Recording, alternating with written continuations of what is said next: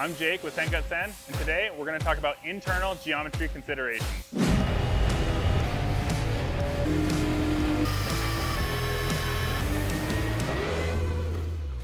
So let's start by talking about what an internal geometry is. So on a part, anything that's inside of the outer shape, it's like holes or slots in our design, and then also anything that's webbed in, like these, are going to be internal geometries that we're going to be talking about today.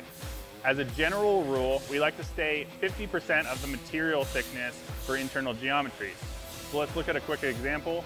We have a material thickness of 100 thousandths. Our internal geometry, say a hole, can be no smaller than 50 thousandths of an inch in diameter. So different materials, thicknesses, and manufacturing methods change the size of internal geometry that you can use when designing. So let's look at two examples and compare them. So the two materials that we're going to compare is a 5052 aluminum at an 1/8 inch thick cut on the fiber laser, and the second is an ABS at a 1/4 inch thick cut on the CNC router. So if we go to the material guidelines on the website and look at 5052 aluminum, we're going to see a minimum hole size of 0.044 inches in diameter.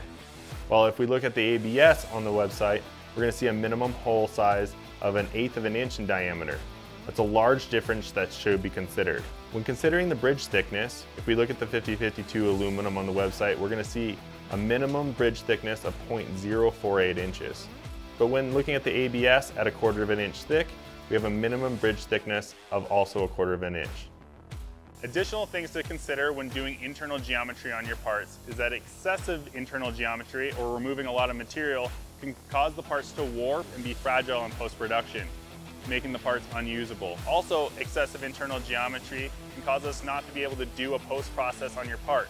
So even though it qualifies for our initial checks, we won't be able to deburr your parts in the end. All of these max and min values can be found in the design considerations on the material side of our website. Thanks for watching. Stay tuned for more.